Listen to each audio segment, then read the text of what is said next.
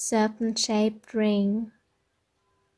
Every single day I wear a ring around my finger, serpent-shaped and filled with sin, because I know if Eve had been me, I without a doubt would have tasted the forbidden fruit just as she did.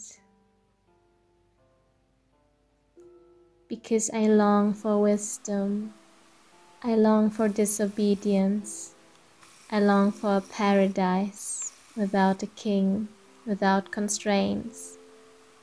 I myself long to be creator of paradise.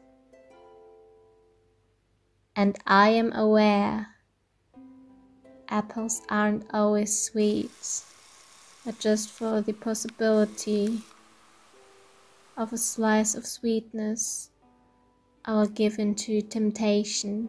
I will taste the sourness for the possibility of true and independent power.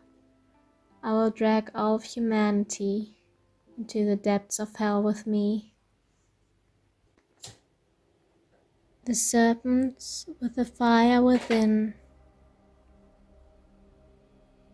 I think I look hot with a cigarette resting between my cherry red lips, polluting my lungs and my soul. Perhaps that is my toxic trait, but well, I am filled with poison anyway, as I am a woman, and it is our power to destruct a fragile righteous man with a black tar running through our veins.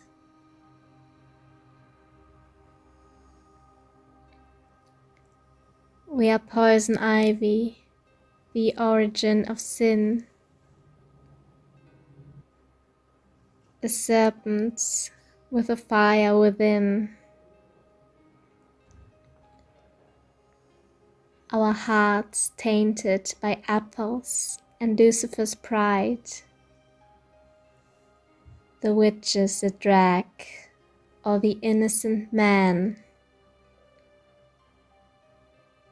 from paradise to hell, and enchant them with black magic spells. But well, perhaps the pearls and perfume I wear around my soul can cover up my evil nature and lie a shield of purity around my rotten body. Perhaps I can even steal an angel's pretty wings and finally die in innocence. Honey and acid. Life is dipped in honey and corrosive acid, sugar-coating your body and burning you inside. Did the dinosaurs feel the decay of this world, I wonder? The artificial rot disguised as progress, and the destruction and construction of endless consumption. But now, let me drown inside consumption, inside hedonism, inside Dionysus' arms, as I am human, as I am mortal. I cannot know another way to live.